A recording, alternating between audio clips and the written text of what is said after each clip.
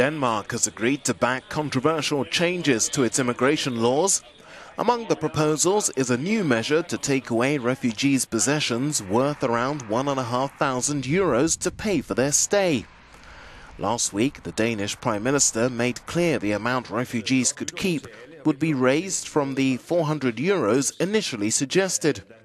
A backlash over the rise in asylum seekers in Denmark has put the minority centre-right government under pressure. It has just 34 seats out of 179 in Parliament and depends on the support of parties to the right of centre, including the anti-immigrant Danish People's Party.